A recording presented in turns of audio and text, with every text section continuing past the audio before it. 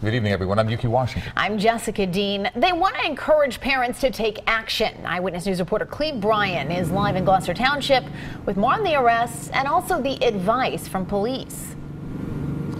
Well, Jessica, they're easy to hide and they're easy to use to get high. Gloucester Township police here saying they're seeing an increase in marijuana products for vape pens. Honeydew, mango, sour diesel.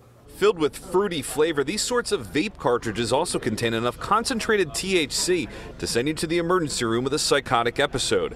Gloucester Township police seized about 3,000 marijuana oil cartridges during a traffic stop last week. Just as illegal as the leaf form of pot, 3 out-of-state men now face a slew of charges. But that's not why police held a news conference. Perhaps most importantly, we strongly want to encourage parents to speak with their children about vaping and the ease at which they can ingest marijuana with these devices. Cleverly labeled pandemic, drug experts say vape pens like these are heading in the direction of creating a pandemic in schools.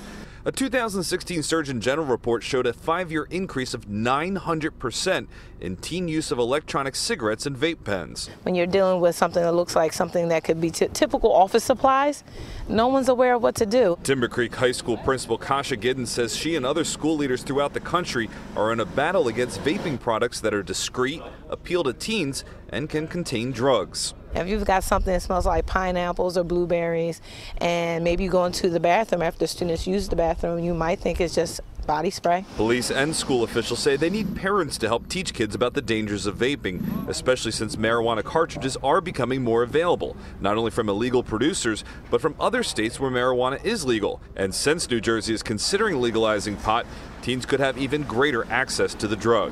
Our approach today is to get parents to speak with their children as the first step before, if and when legalization happens in New Jersey, we need to have this issue under control before that happens.